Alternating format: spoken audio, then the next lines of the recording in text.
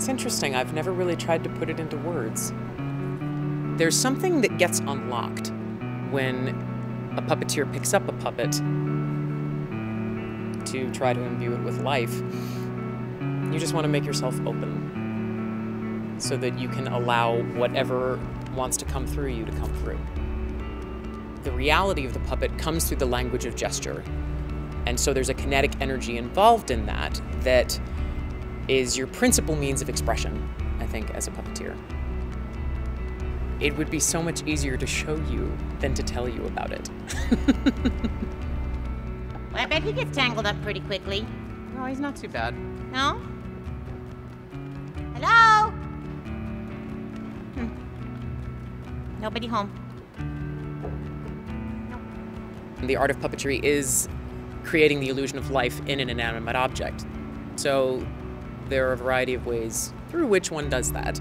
Through the breath of the character, through the focus, through the posture and gravity of the character, if it looks like it's floating in space or if it looks like it's grounded. Those are all different little tricks that we use to try to create the illusion of life.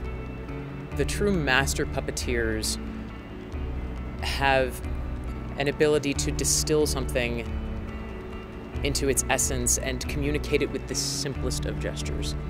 Because extraneous gestures after a fashion mean nothing. But if you can find that one perfect little moment, that's what we all aspire to. Hello! How you doing today? Thank you so much for all your hard work. You make it really pretty here. Can I stay? Can I stay? Maybe? Maybe I can be in the dance tonight. For me, actually, as a young actor, I was very uncomfortable in my own skin and slightly awkward. And when I discovered puppetry as a performance medium, it really opened me up and got me more in tune with my own physicality. Very often people who are shy will be attracted to puppeteering. All of a sudden the energy is translated outside of yourself. And the act of doing that unlocked my own inhibitions and blockages about my own physicality, because I saw I could do it out here, but it had to travel through me to get to here, so what would it be like to just have it be here? It's like any art. A violinist practices his scales to better his technique, but then at some point the technique sort of goes away as a conscious exercise while he's playing a sonata, say. It's almost that place of no thought.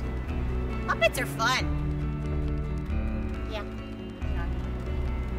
I try to bring an element of truth to what I do, which is such a nebulous thing to say as an actor. But as a puppeteer, it can be more concrete in terms of the physicality. If you don't believe that a puppet figure that I'm manipulating is looking at you, then we can't proceed from there.